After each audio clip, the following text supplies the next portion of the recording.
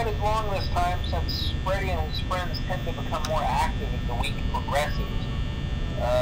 It might be a good idea to peek at those cameras while I talk, just to make sure everyone's in their proper place, you know. Interestingly enough, Freddy himself doesn't come off stage very often. I've heard he becomes a lot more active in the dark, though, so hey, I guess that's one more reason not to run out of power, right? I also want to emphasize the importance of using your door lights. There are blind spots in your camera view, and those blind spots happen to be right outside your doors. So if you can't find something or someone on your cameras, be sure to check the door light. You might only have a few seconds to react.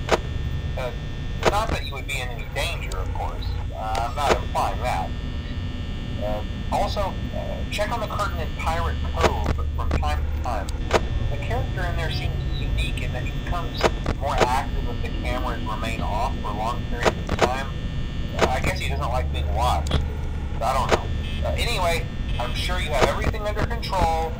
Talk to you soon.